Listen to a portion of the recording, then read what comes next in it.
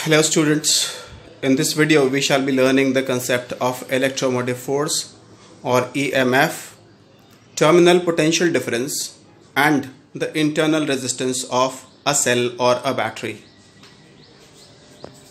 The circuit element represented inside the dotted square is a cell or a battery with an EMF E and internal resistance R. A and B are the terminals of the cell. An external resistance R, capital R, is connected across the terminals A and B of the cell. The battery maintains a constant potential difference across its terminals when connected across a resistance. Point A being connected to positive terminal of the cell is at a higher potential and point B is at a lower potential. And the potential difference across the resistance R causes current I to flow in the circuit. Now, let us see what role the battery plays in maintaining the current. Before that, an important point needs to be discussed. Now, the charged particles which are responsible for maintaining current in the circuit are electrons, free electrons. However, we can also assume the charged particles constituting current I to be positively charged particles. It makes no difference whether we assume the charged particles responsible for current to be positive or negative. So here we shall be assuming that the charged particles responsible for current I in the circuit are positively charged particles. Now these charged particles, when at point A, have a higher potential energy. As they move across the resistance and reach point B, they lose potential energy. At point B, the charges have a lower potential energy. So there is a constant loss of energy as charged particles flow from end A to end B. Now from point B, the charges cannot all by themselves reach point A. Here at this point, the battery comes to rescue. It picks up the charges at the lower potential energy level, that is at point B, and circulates them back to higher potential energy level by supplying stored energy within it. This energy is continuously generated within the battery because of a chemical reaction taking place inside the battery between the chemicals present inside it. This mixture of chemicals is also called as electrolyte.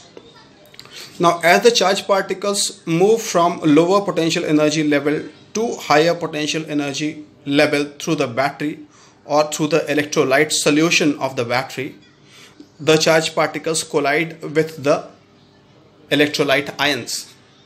So that means that the electrolyte solution offers resistance to the flow of electric current. Now this resistance is called as the internal resistance of the battery, which has been denoted by symbol small r here.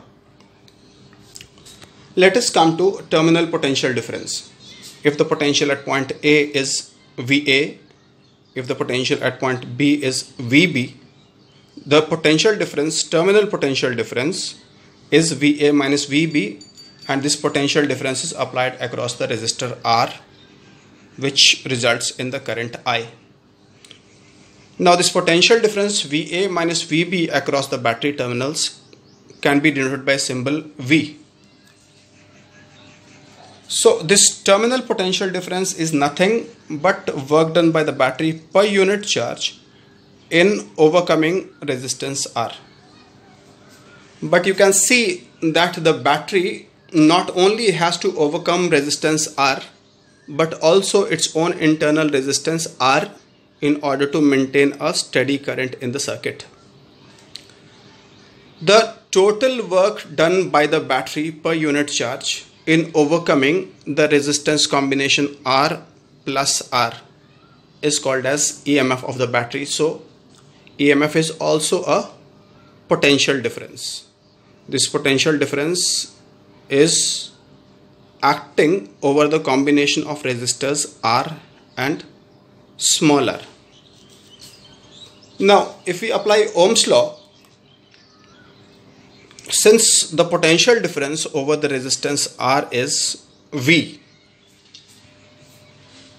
which is VA minus VB, that is the terminal potential difference of the cell. By definition, this terminal potential difference is the work done by the battery per unit charge in overcoming external resistance R. In accordance with Ohm's law, this potential difference must be equal to IR, as you can see written over there. Let us come to EMF. EMF is also a sort of potential difference, but this potential difference is the total work done by the battery per unit charge to overcome the resistance combination capital R plus small r.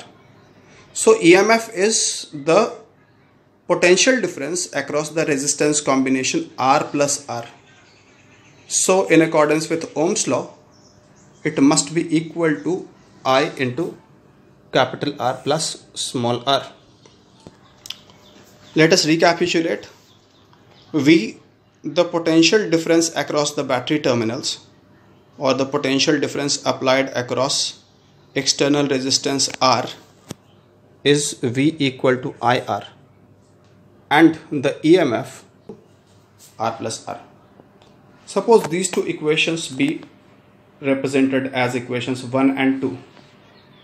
If we eliminate the product capital I into capital R from these two equations, we get the final result as V equal to E minus IR, which is an important result, students, and you will see that this result finds a wide application not only in solving numerical problems but also in some other discussions that will follow shortly.